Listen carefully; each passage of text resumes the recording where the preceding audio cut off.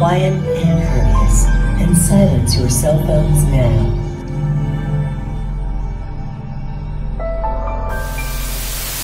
Hey there friends, it's your girl Mandy.Exe here to talk to you today about Borderlands.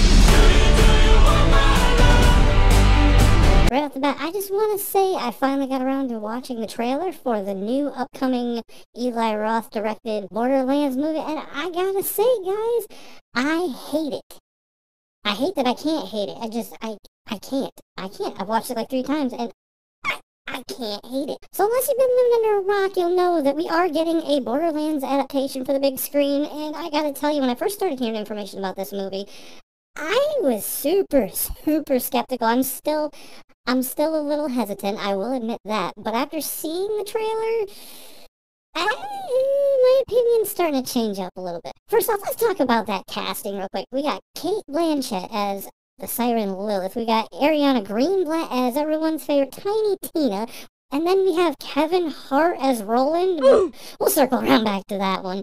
And then, to round off everything, we've got Jack Black as Claptrap.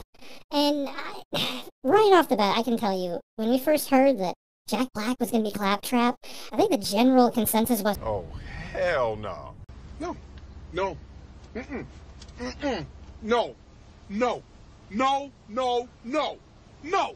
Hell no.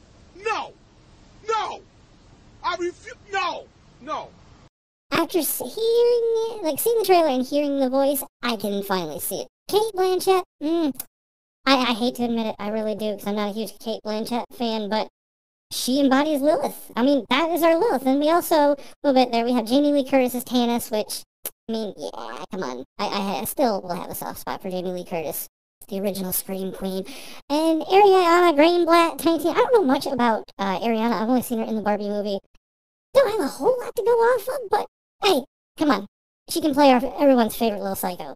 Now, the one that really threw me off, Kevin Hart as Roland. As we all know, Roland is a big dude. I mean, he is a muscular soldier. And if you've ever played Borderlands 2, you'll know all about Roland. And I'm not going to spoil anything for those of you that haven't actually played Borderlands 2. If you haven't, god damn it, man, what is your excuse? But Roland is a fan favorite character. And to have somebody like Kevin Hart seemingly shoehorned in, I have my doubts. But I'm going to give benefit of the doubt for Kevin here.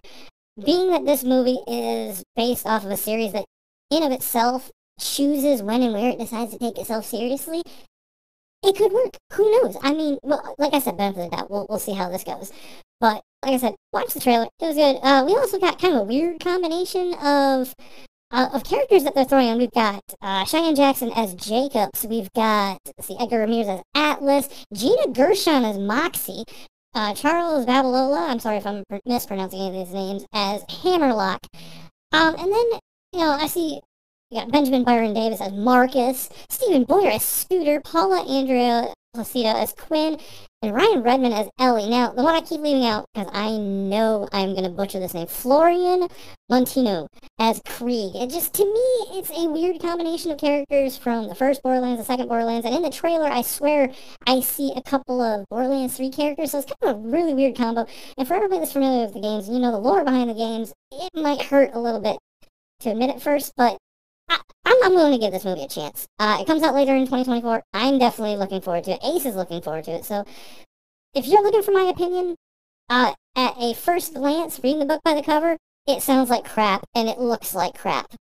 Until you break it down, and then you really start seeing the little Borderland quirks. And also, as just a nice little cherry on top, we have the wonderful Eli Roth as directing. Okay, now if you're not familiar with Eli Roth, you have to be familiar with Cabin Fever. Hostel? How about that? Hostel 2. The Green Inferno. All amazing movies. Also got some acting chops to his name in Inglourious Bastards. I mean, this guy's pretty well-rounded. And like I said, maybe it's just me being, I don't know, kind of biased, but I really like Cabin Fever. So, you got the guy that did Cabin Fever. Hell yeah, I'm on board. So, like I said, this movie comes out later this year, 2024.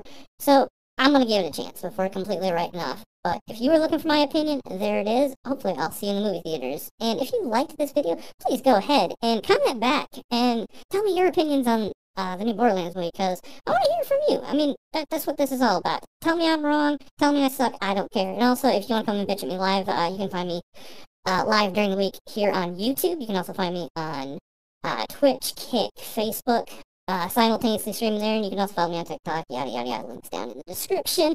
But in the meantime, I got some content creation to do, so you guys take it easy, and hopefully I'll see you at the movies. So, ciao!